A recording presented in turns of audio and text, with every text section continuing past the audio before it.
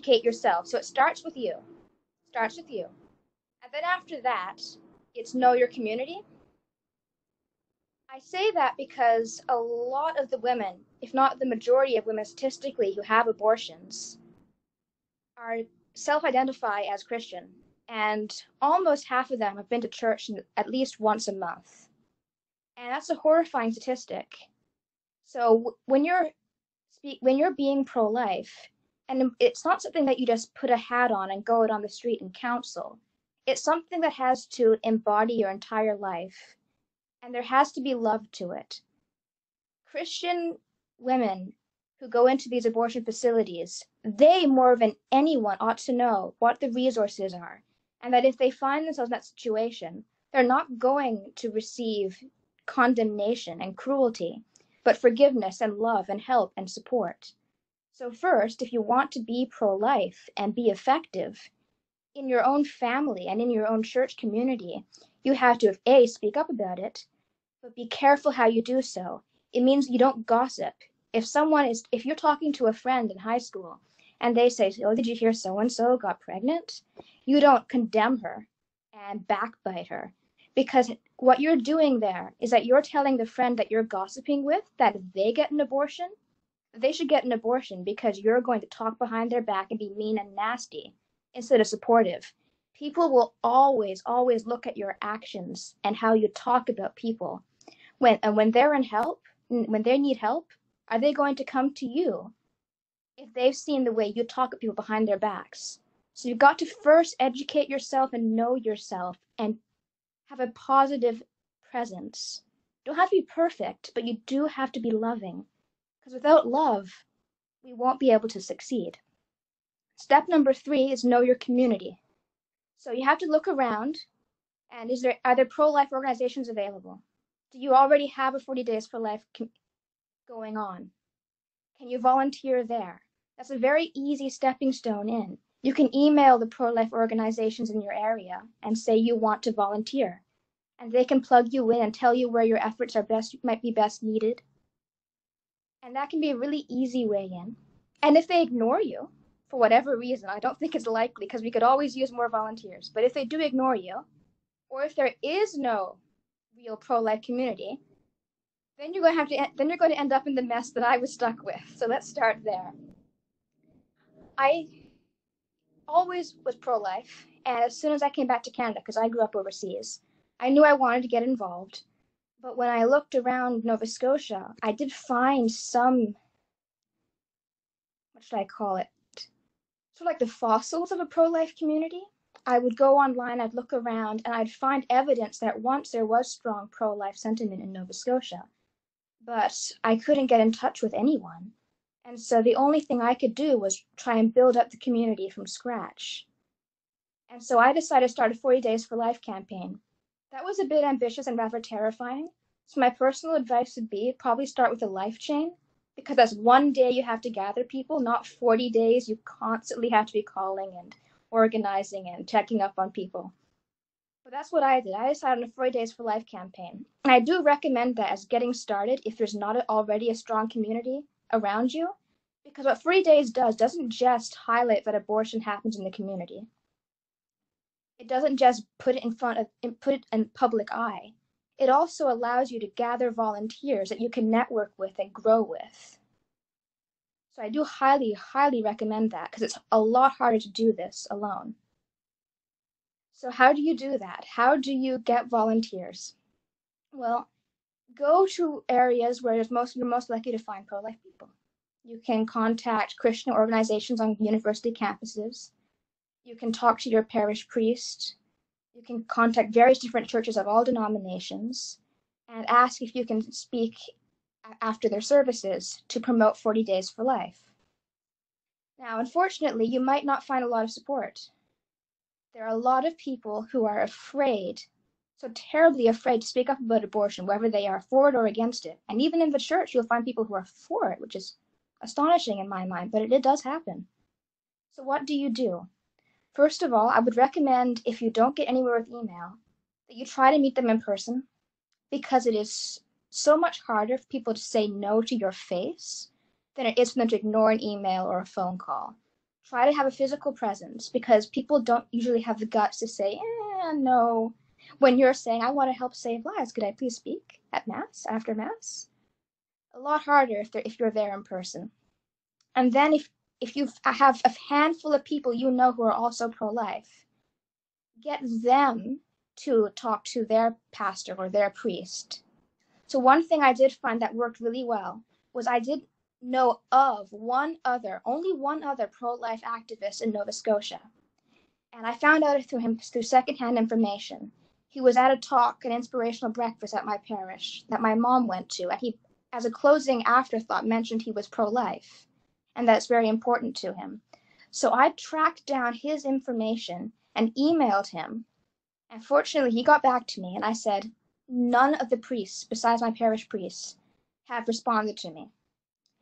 Since you know them, they will find it harder to say no to someone they actually know. Can you put pressure on them? He said, of course. And so that's how I was able to get him to speak at 4 other parishes. And that's how I got a lot more volunteers. And then I asked those volunteers to spread it through word of mouth. And then I got more. Word of mouth is more powerful than you might imagine. If we're going to change hearts and minds, it has to be because we spoke to the people around us and we got them involved. Now that sounds very scary. I get that. Standing up to priests, standing up in front of an entire congregation and talking about your pro-life beliefs. It's scary. It is. And there's a lot of little fears that can get to you. What if I don't say it properly? What will people think of me? What will they do to me? What will they say to me? What will they say about me? And I did have all those insidious little thoughts that scare you. And I would get scared. I would pray. I'd say, God, am I really, really meant to do this? It's just me and there's no one else, and they don't seem supportive, and no one seemed to want this. And even the people I know who are pro-life, who used to be activists, they came up to me and they'd say, honey, there's no point. They've won. Abortion's here. It's going to stay. Why bother?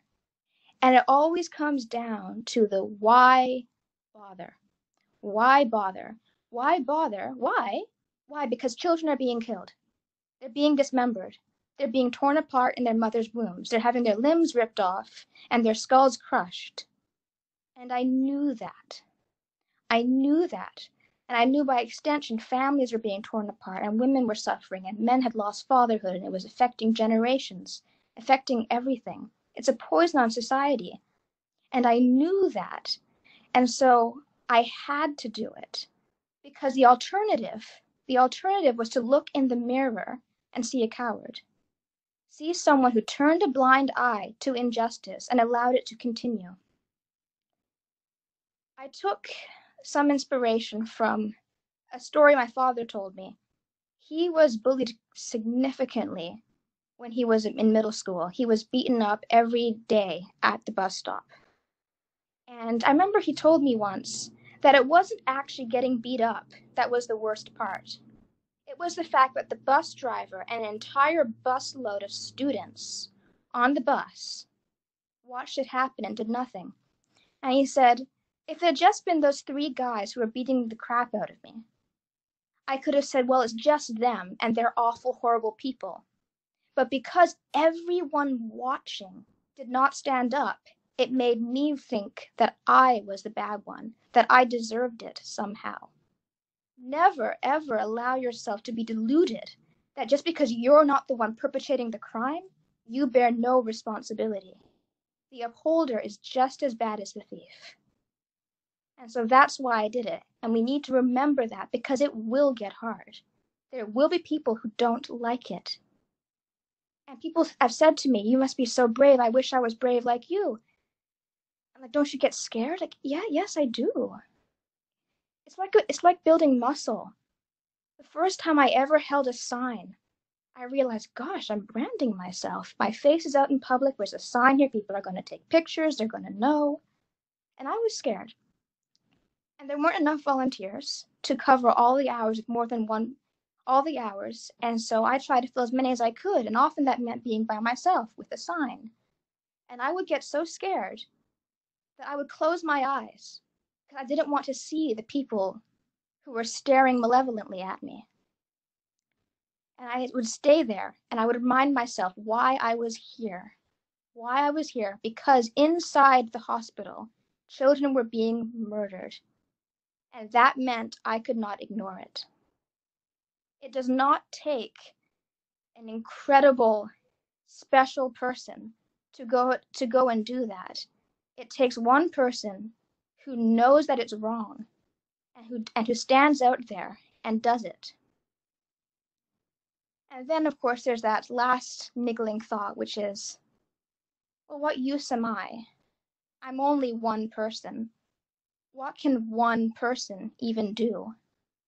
But first of all, that one person is better than nothing. Maybe you're the only person out there, but that day, someone walks in to get an abortion and sees you and changes their mind, and they don't get that abortion. And one person can be inspiring, and it can also be shaming, and there's a bit of both.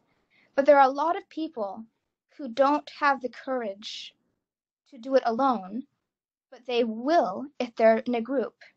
But in order to get a group started, one person has to step forward, and it may be in your community. If you're in a community like mine that was dying, it needs to be you. And so what I found was that if one person goes forward, there are people who will follow. One of the best speeches I gave that resulted in the highest number of volunteers was on one of the days I actually felt at my lowest, where I'd gotten almost no volunteers, and I went up and I spoke, and I concluded with, and if no one volunteers, then I will stand alone.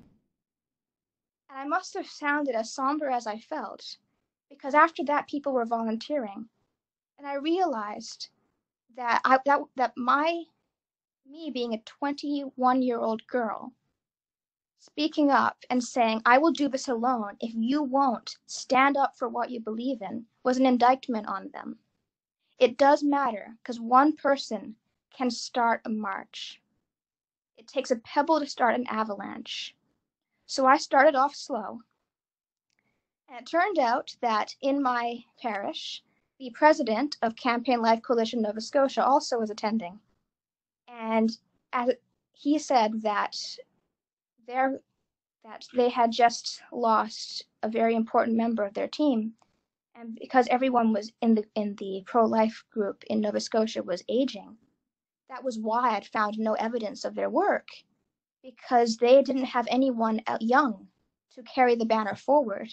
And so he asked me if I would be willing to become the coordinator, and I said yes, of course. And so with their resources, I was finally able to grow what I thought would only be 10 volunteers in 40 Days for Life to 100. 100. And we were able to maintain a decent prayer vigil outside of the hospital. And of course, this was very upsetting to the abortion supporters. Very upsetting, because they thought pro-life spirit in Nova Scotia was dead.